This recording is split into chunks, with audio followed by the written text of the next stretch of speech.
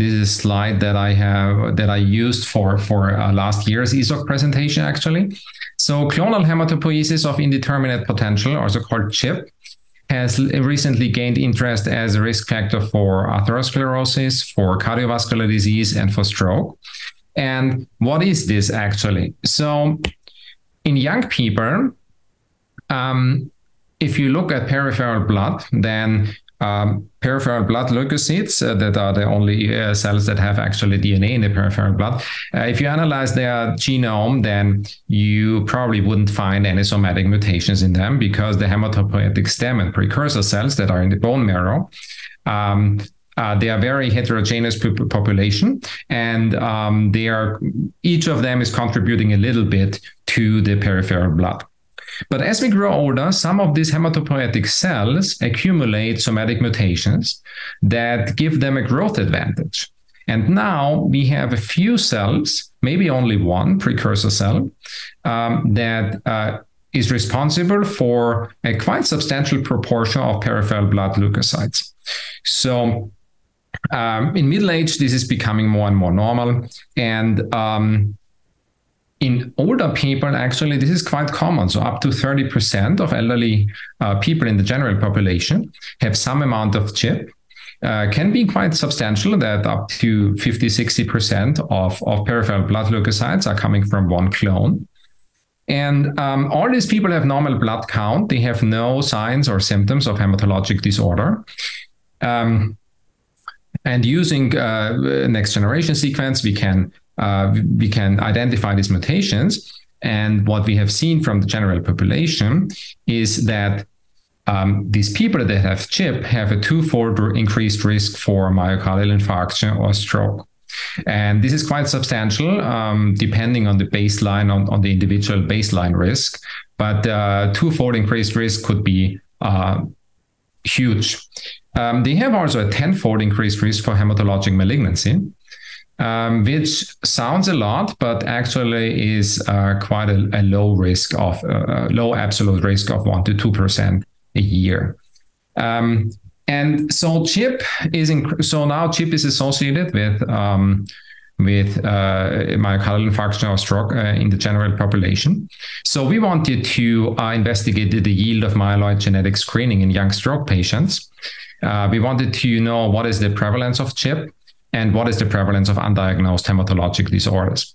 And the background is that in young patients, actually up to 40%, in up to 40% of stroke patients under 60, we don't find a cause for the stroke, even though we check them very carefully. We do a lot of diagnostics, but we don't find anything. And usually we don't look for hematologic disorders. So we built a cohort of 251 patients under 60 years with stroke or transient ischemic attack. They had a median age of 51 years, 40% of them were female, and 50% of them had cryptogenic etiology, meaning that we did a lot of diagnostics, we didn't find anything. And of course, if you have a patient with a stroke that is unexplained, then you cannot treat the cause, and this could mean that they have a higher recurrence. And we did targeted gene sequencing of 41 genes that are recurrently mutated in myeloid neoplasms, so that we commonly found in hematologic disorders, with a variant allele frequency of more than 1%, meaning that at least 2% of peripheral blood cells harbor this mutation. So we found a quite high prevalence of 21% in our collective. So 21% had CHIP. The prevalence of CHIP rose with age, and compared with the general population, after we have adjusted for method-specific differences, we found a 3 to 4-fold increased prevalence. And next, so we identified these 51 patients with CHIP. And interestingly enough, in our cohort already, 3 patients out of 251 had a myeloproliferative neoplasm, and this is already a tenfold higher prevalence than in the general population. But out of these 51 patients with CHIP, we stratified them into high and low risk, and according to consensus papers on CHIP. And so 11 had high risk CHIP, and were recommended for further evaluation. So we called them and asked them to come and get a hematologic follow-up. And we actually got 9 of them. And out of these 9, 2 actually had undiagnosed yet manifest myeloproliferative neoplasm, and I got a recommendation of cytoreductive therapy.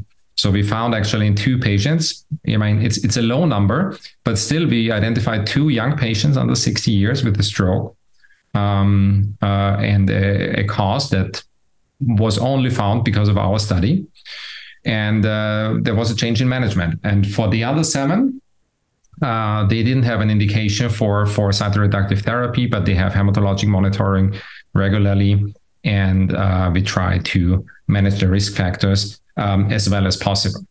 And the interesting thing is that CHIP, we know, so there are consensus papers about CHIP, and the hematologists for the general population recommend no treatment, rather monitoring for high-risk CHIP. But in this case, these patients already had a stroke, and we don't really know how to best treat CHIP in the context of stroke. So it could be that for some of these patients, CHIP was actually responsible for the stroke. We don't know that. The numbers are way too low, and but hopefully there will be trials that try secondary prevention for CHIP in terms of cardiovascular and hematologic management.